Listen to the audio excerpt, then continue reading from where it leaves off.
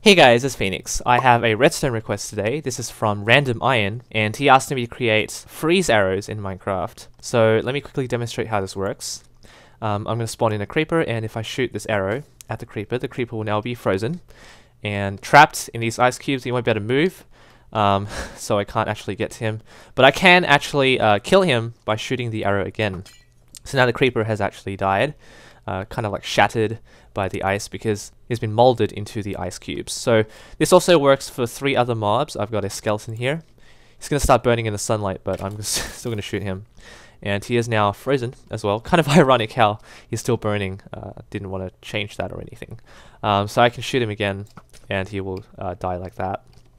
So quite a conventional concept, I think. Very, very cool. Thank you to Random Iron. If you guys have any other redstone requests, make sure to leave a comment on this video. Let me just quickly demonstrate the witch and zombies.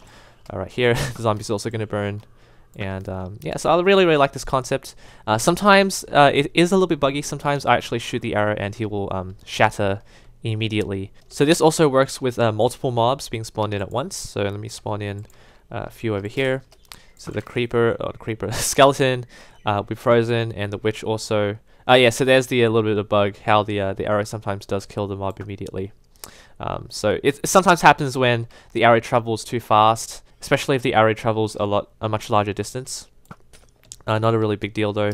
It's more of it just adds a bit of a probability aspect to this concept. I'll also put this as a paste bin for you guys to download. I'll filter this out in my mcdit filter and create a 1 command for you guys to download. But otherwise, I really like this concept. If you guys would like to download this, I'll leave it in the video description. Thank you to Random Iron for the suggestion. You can take a look at the command blocks yourself. It's not really that complicated. I just have 6 command blocks for every single entity. So it detects an ice block, and then you'll have no AI become invulnerable, and then fill the area with ice, and then breaks the ice every time it has the scoreboard value, and detects the arrow being shot again. So I'll leave this in the paste bin. You just have to reactivate the redstone clock by placing a redstone block right here. Otherwise, thanks for watching. Thank you to Random Iron for this really, really brilliant concept. Make sure to follow me on twitch.tv/PhoenixHamster. I have set up my Twitch channel yesterday. Leave a like on this video and subscribe if you haven't already. Thank you for the support. Otherwise, take care.